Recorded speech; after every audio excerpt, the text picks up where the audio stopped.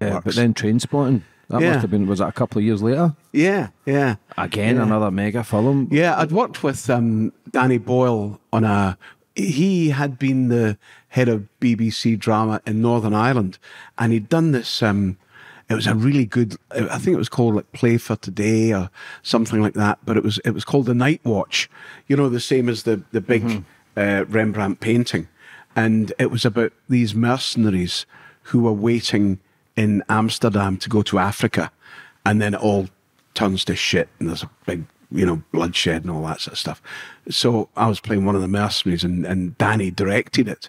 And so I'd worked with Danny before, and I knew, you know, what a stellar director he was, you know, something else. So when he phoned and said, I want you to meet whatever the producer's name was of Trainspotting, I went along, and yeah, that was it. I wanted to play Renton's dad. Did you know back then how good Danny Boyle was as a director? Yeah. You can, you know, you can usually tell in the first day when you're on a set with somebody if they're okay, and you can also tell if they're absolutely stellar, and he was. Because I know Irvin Welsh, he's a good friend, and he wrote the book, and see when you got the script for it, did you know again that it was going to be as big as what it was?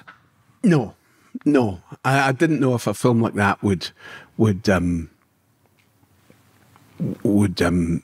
translate to the American audience and the greater English audience, really, you know. Because of the accent?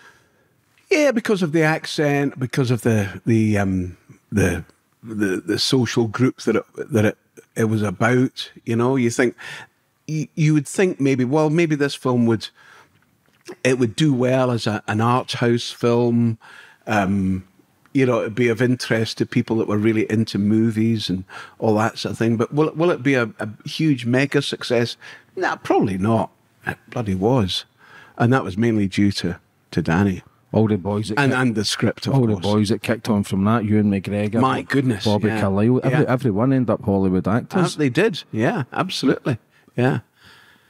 How was Bobby to work with, Carlyle? Oh, he's fabulous. He was, what a part he played. Aye. Oh, standout part. Mad bastard. Oh, absolutely. Do you know these guys?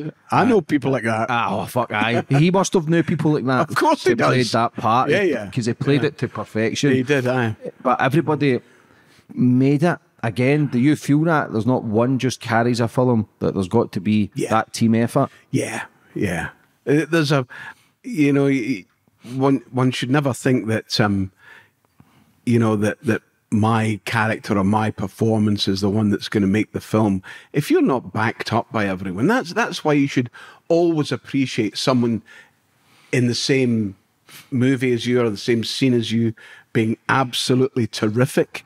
You should never feel threatened by that. You should feel grateful for that, because he's going to make you look great. Mm-hmm. You know, to work with someone that's a truly wonderful actor it's a great privilege, and you know, you should never feel that he's a danger to you or he's stealing the scene or whatever. Nah, not at all. Let them get on with it. Is this when you felt your career it made sense for everything that you've done through the years, the working, not working, and then was that you kind of thought, okay, this is it? Yeah. It was certainly a huge high point in my career. It was amazing, and I knew that it would have. You know, you're saying about Trainspotting. I knew that. I remember sitting with Randall Wallace, who wrote the movie, and we were sitting in Neary's bar in Dublin, because most of it was shot in just outside Dublin on the Curragh and all the battle scenes, because we had 3,000 of the Irish Territorial Army. That's who the extras were, who were fantastic. They're really wonderful. But I was sitting with Randall, and I remember saying to him, I think this is going to have a huge effect on politics in Scotland and Britain. And he went, nah, it's just a movie. I said, I don't think so. And I think I was right. You know, for good or bad, I think I was right.